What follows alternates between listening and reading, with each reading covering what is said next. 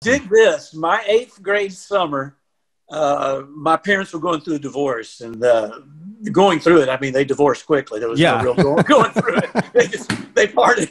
They made a conscious effort. This is over.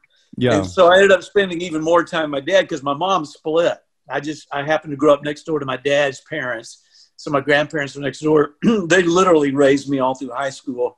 And so I went out that summer with my dad, and I could play, I could read the charts, so I could kind of make my way. And I was getting better at it, getting good at it.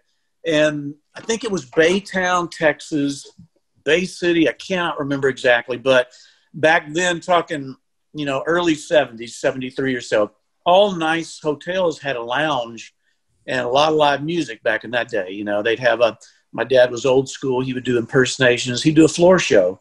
And so I'd come up and do a little thing. So one particular night, he was there for maybe a week or two at a time. He had a young bass player who got overserved that night. And then he got angry and I guess mad at my dad or jealous or whatever. And so he picked a fight with my dad. And this young guy took a chair, I'm like 13, I guess, he took a chair, threw it at my dad, and my dad ducked, and it went through the lobby window of the hotel lobby where we were and broke the window out.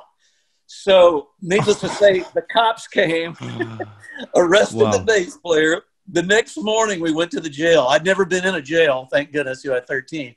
And there was the bass player, hung over, hair all messed up, peering out between the bars of his jail cell. And we took him his suitcase, all of his stuff. I think his mom was coming to get him or something. But the next night, I had the gig. Because the guy was in jail and lost his job, so I was in. So I played the whole summer with my dad at 13 and thought in my mind, I'm in the band. Of course, when my freshman year of high school started, my dad let me know that's not the case, but I was heartbroken. I thought, I did a good job. When I was 13, I looked like I was about 10 or 9. I was small and skinny and very youthful. Yeah. And I got in, and I had a lot of unusual experiences because of it early on. I mean, this sounds like Almost Famous, right? I mean, from another perspective, but that's crazy. So you okay, kid throws a chair through the window. You think, okay, this is all I got to do to stay in a band. Just don't throw chairs through windows. I can do this. Note to self. Note to self. I love it.